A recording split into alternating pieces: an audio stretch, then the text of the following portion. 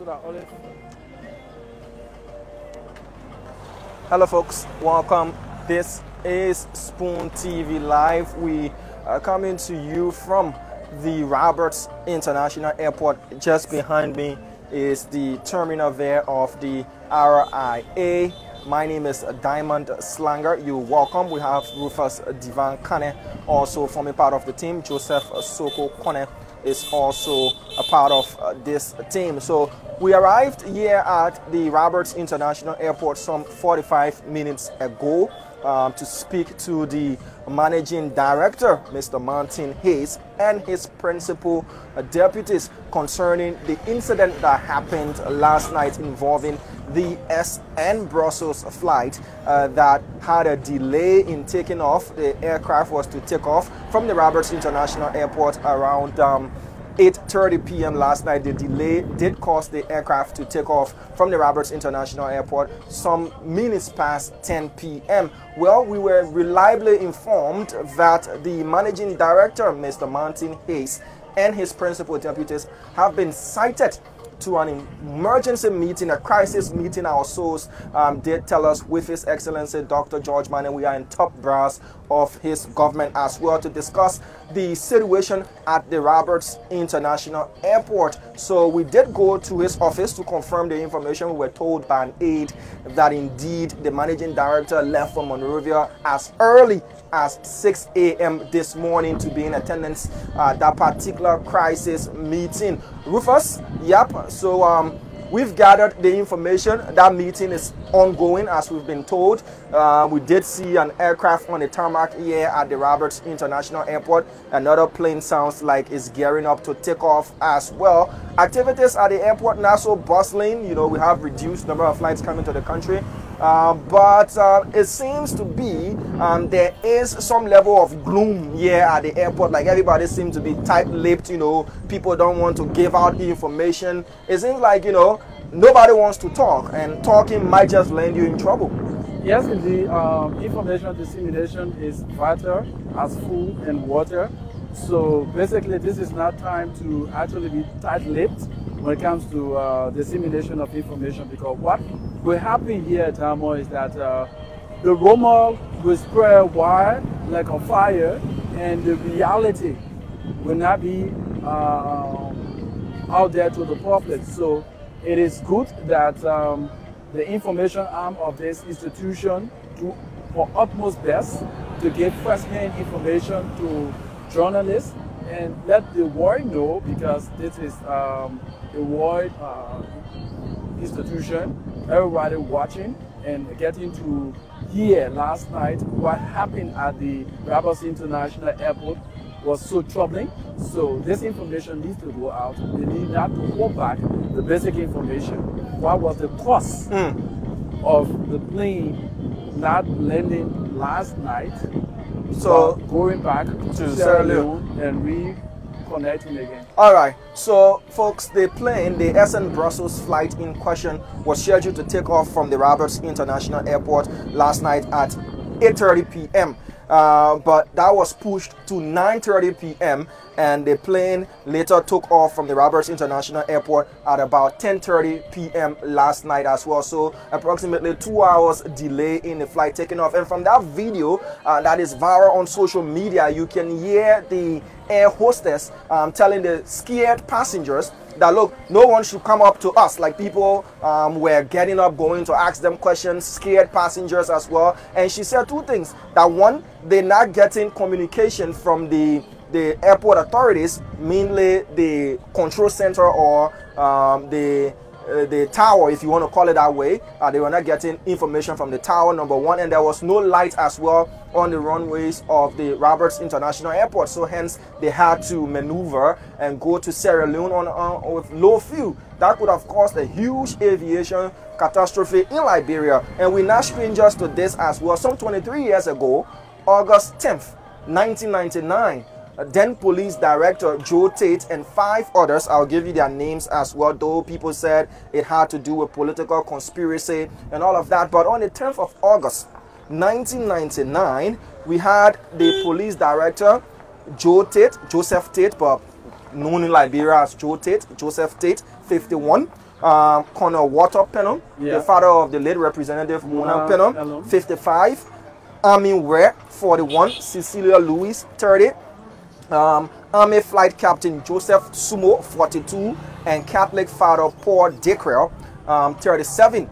They all died on the 10th of August, right around the Roberts International Airport. Again, several reports coming out there was no light on the runway. Others said, you know, it was a political conspiracy that led to all of that. But the bottom line is, due to the lack of light at the Roberts International Airport, 6 persons lost their lives from a plane crash. That plane was an 8-seater to carry 8 passengers. And just to tell you that the Roberts International Airport situation, this is the second situation in 3 months happening at the RIA.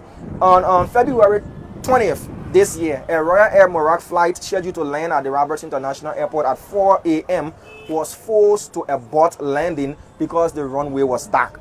And then the president himself, on the 20th, I'm trying to get the exact date for you. Yeah, on the 28th of March, when the president and his entourage was returning from Dubai, from the Dubai Expo, there was a number of outages, power outages here at the Roberts International Airport that night. A video for which Spoon Talk shared that went viral again. That led to the pronouncement of the 23 million. But the question is, are we waiting for tragedy to strike before we take action as to what is happening? This is our only international airport, and for aviation wise and for business wise, the lives of people as well, it's not a good thing that the world will get to know that at our only international airport, if you're trying to land at the RIA at night, or you're trying to take off, there is a huge possibility that you will not have light to take off, and it's a scary situation, Rufus. Definitely, it's indeed a scary situation. So what I think in my mind that government should do, take on priorities. This should be one of the priorities when it comes to the nation, because, mind you, we have basic 2 international carriers, Air France and that of Brussels. If we lost the 2, just neighboring flights we will be receiving, and it is indeed going to trouble our economy. Mind you, this is one of the areas that we get a lot of revenue to do other things for government. So what we need to do here, the authority here needs to do is that to our priority, the government in particular needs to have priority to the works that should be done at the airport, because someone may say this is an old age thing. You made mention of the Taylor's regime because of lack of lights at the airport and stuff like that. You had lives being lost. Now you have come with several examples that has to do with the off and on with the runway lights and the terminal being dark. Come on, this is actually painting a bad picture out there for Liberia in terms of aviation wise. It's painting a bad picture. And mind you, if those who don't have the information, there is an audit ongoing right now. Yeah. There is an audit ongoing right now, and the auditors are here. With this situation, are we meeting up with those aviation priorities to keep us, our grades have been low since 2006. Yes, since 2006. We've been below 20% from the International Civil Aviation Authority. Yeah. And interestingly, we have auditors from the International Civil Aviation Authority in Liberia conducting a 12-day audit of our airport security system, our personnel training, safety systems, and a lot of other things. And since 2008, as Rufus said, since 2006, Liberia has scored below 20%. You need to get 60% and above, you know, for your airport to be graded as it has got all of the facilities needed. There are 8 pillars that are under the audit regime of the International Civil Aviation Authority. So they're in the country. This audit is to end on the 2nd of May. They've been in the country since. And for such a thing to happen again, that's a huge dent, you know, for our country. And we're talking about scenarios. On the 29th of March, passengers again were made to use their phone touches from videos that were posted on social media again, to use their phone touches in the terminal of the Roberts International Airport. Now, we've been told, reliably informed by some of our sources, that heads might even roll in this particular situation as well. This is becoming a total embarrassment, you know, to the country, that when people come into the country, they're afraid whether or not there will be lights at the runway or not. And interestingly, the managing director of the Liberia Airport Authority, Martin Hayes, has said that for a couple of months back, he bought 2 generators. He's been using his private funds to be fueling these generators. Should we be having such a situation for such a place that generates a lot of money? We don't only have passenger traffic here, but we have cargo traffic as well. This place generates a lot of money. You're talking about coronavirus testing. The money is being generated all from this place. Why should the airport, our only international airport, be faced with the issue of no lights? And as we heard again, speculation again, that yesterday was triggered again by RFI, radio frequency interference. If we have such a thing again, Rufus, what is actually going on? This is troubling, Damon. This is actually troubling. So like we said initially, we need to have priorities. And this should be one of the major priorities of government. And wherever government can get funding from, they need to put in to get this done, because this is actually a shame. I must say it bluntly, this is actually a shame for our country. The audience, can you imagine independent African country having this kind of situations? You have other neighboring countries. Electricity right now shouldn't be a problem for the airport. So like we learned about the solar farm that they want to there should be a speedy process, so that we lay aside this continuous electricity situation. Seriously, Damon. We have Firestone just next door to us as well that runs a mini hydro. They have consistent power flow at their concession area as well, and the airport is struggling. Others have suggested the idea that, look, give Firestone tax breaks as well, give them waivers as well, you know, let them provide electricity to the airport. That is going to solve the issue of the runway lights going off and all of that. But the government said in a release, in a press statement from the Honorable Minister of State, Honorable Nathaniel McGill, that 23 million will be allocated to go to the runway lighting, to go to the control tower, you know, being upgraded and all of that. So if we have something like, as others are speculating, that there was RFI yesterday, there was radio frequency interference, meaning planes that have landed at the airport and those to take off will face the issue of not communicating with the tower. And the tower is definitely not going to communicate to aircraft that are to land at the airport that, okay, there is another aircraft to take off and you have another aircraft landing at the same time. That could be a serious issue that is going to put Liberia in a very, very ugly spot. So these things, priority-wise, as you said, there are others raising the question that didn't the government know that the RIA needed major renovations work to be done when the president, you know, constructed the Invincible Park? Others are saying it's misplaced priority. We should look at stuff that will not impact us negatively. It's true, it's good to have a recreational center, but the money that was put into all of that, isn't that a substantial amount that could have been used to solve some of the problems here at the RIA? Now, Damon, let us not, every work that has been done, specifically, we say kudos to the government, to the president for the Invincible Park. But mind you, like you said, there are a lot of things that are needed to be done at the airport. So henceforth, what is now going to be the priority, or should be the priority of government, is to take on these challenges that are faced with at the airport.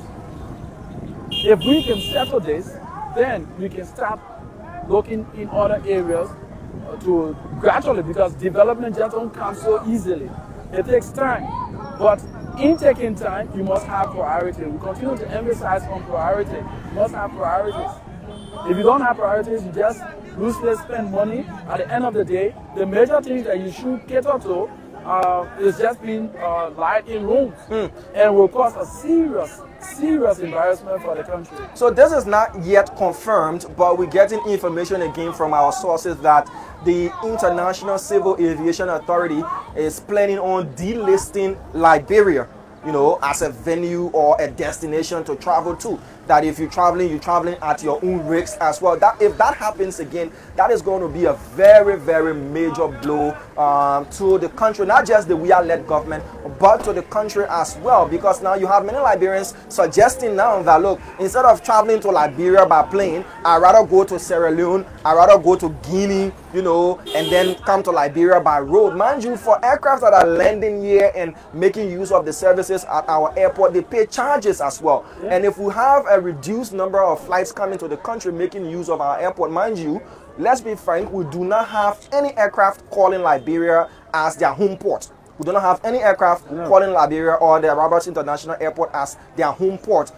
There was this talk of Lone Star Air. So far, we're still waiting. It's coming soon. We're still waiting, but there is no aircraft that calls Liberia its home port, or the RRA its home port. So that alone is going to cost us a lot of revenue to be lost. When you have the issue of travelers not trusting our airport services again, there's going to be a reduction in the number of passengers coming to Liberia. That's going to cost us huge revenue loss as well. So according to information, once again, we're saying it's still unconfirmed, but we're getting information that the International Civil Aviation Organization is planning on delisting Liberia. But what we can tell you as confirmed information is there is a crisis meeting currently being held at the executive mansion between the president and the managing directors of the Roberts International Airport, including the managing director of the Liberia Civil Aviation Authority, Chief Moses Colley. We can also give you this reliable and confirmed information that we have auditors from the International Civil Aviation Organization currently in Liberia carrying on an audit that will end on the 2nd of May, a 12-day audit. It involves 8 pillars, including personnel training, aircraft training, safety features, security features, and a lot of other things that they take into consideration. And mind you, as Rufus rightly put it, since 2006, Liberia has scored below 20%. The pass mark is actually 60% and above. With this happening, Rufus, tell me what that's going to cause to our audit score. Serious embarrassment, and this may lead, like you said, to us being delisted. This is something that we shouldn't take lightly.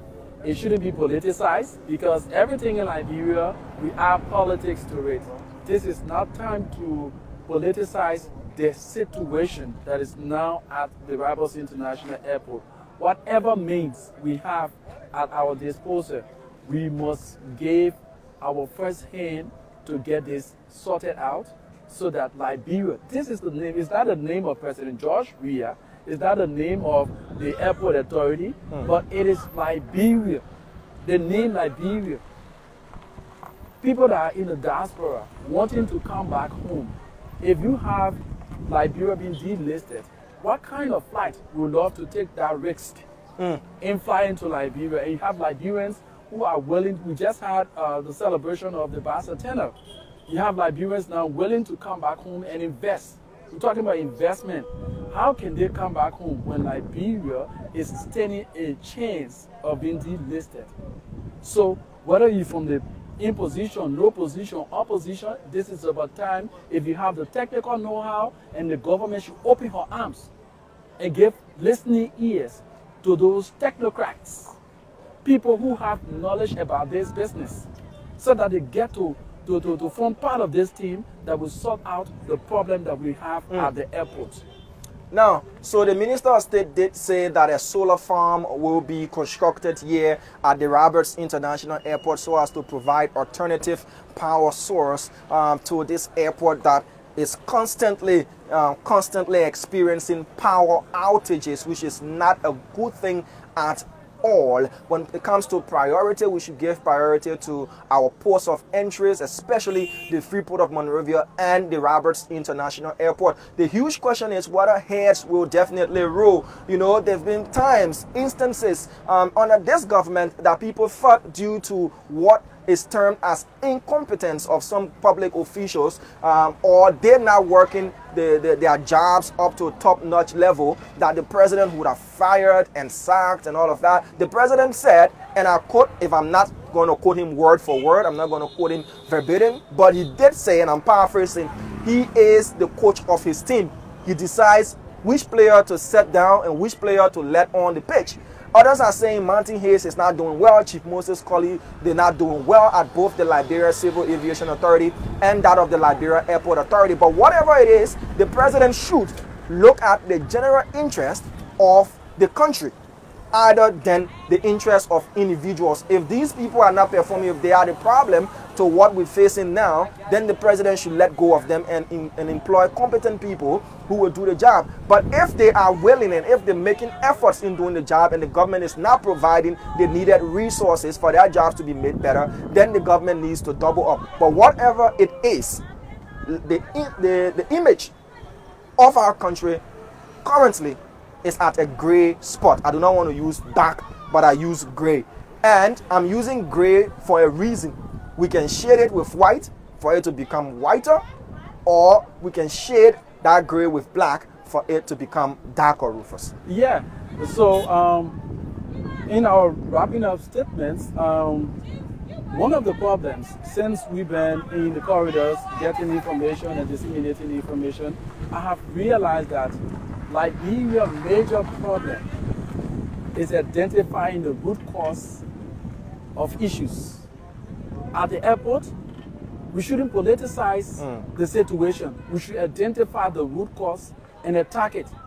If you get a tree, for illustration, you got a tree planted in your yard and you just chip the branches of the tree, but yet you have the roots all in the ground, there is a possibility that that tree may extend its limb that you've caught. But if you attack the root, definitely what you're going to do, you've been killing the entire tree. So if the government and her partners and well-wishers, possible thinkers in Liberia can join hands with government to find the root cause of the situation at the airport here, tackle it and solve it once and for all, Liberia will once again be seen as a place of safe haven. All right, folks, thank you so much for watching. As we're wrapping up, I'd like to leave you with this. A stitch in time saves 9. We shouldn't be the country that would say, had we known, we would have solved the issue. This is not just about President Weah. This is not just about the RIA. This is about the entire image of our country. As we celebrate 200 years, Rufus, as a country being the oldest independent African republic, we're still struggling to keep the lights on at our own international airport. Neighboring Sierra Leone receiving flights that have been rebounded from Liberia, that is not a good sign. So to President Weah and those making the decision, if the decision is to fire and bring on new people to do the work, then you make that decision. If the decision is to empower those who are currently doing the job so as to get better services delivered, that decision is solely on the president. But remember, President Weah, history is definitely going to remember you in whatever way and whatever decisions that you make. Thank you. My name is Diamond Slanger. And I'm Rufus Devon Connor. Joseph Soko Connor has been our director on this spot reporting that we're doing. We'll leave you with a picture of the lighted RIA due to the sunlight, and we do not know what pictures you see at night once darkness falls.